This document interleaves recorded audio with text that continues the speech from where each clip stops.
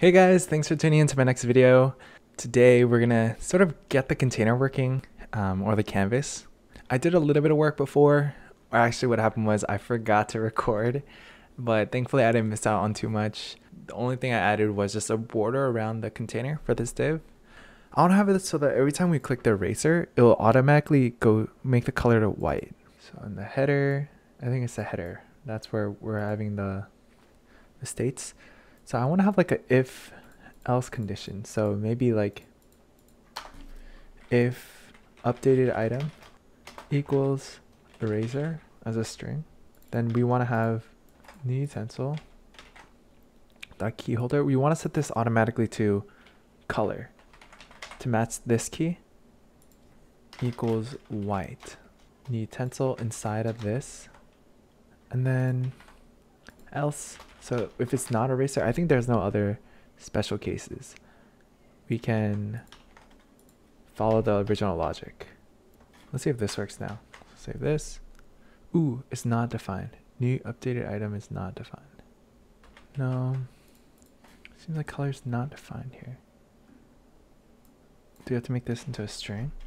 Oh, updated item. Oopsies.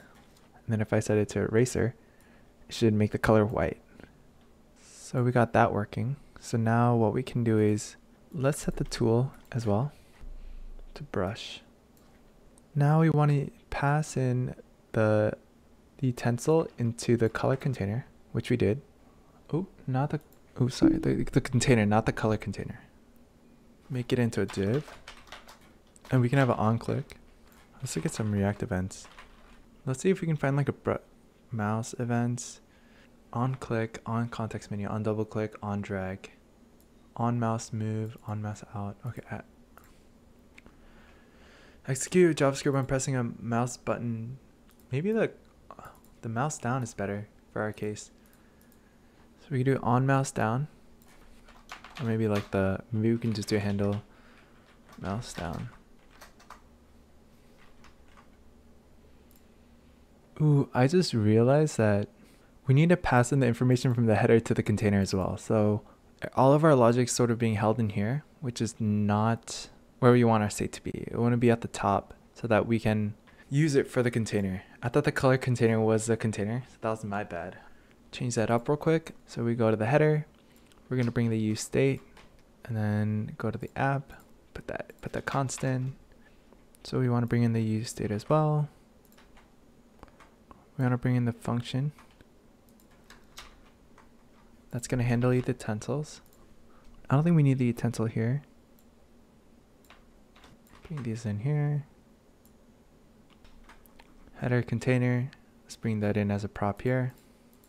And then we can bring that in as a prop to the container.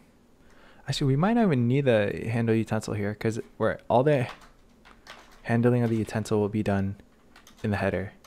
So that the only thing we need in the container is the utensil itself. So let's see if the console still works. Bucket, normal white, brush, pink. Okay, cool.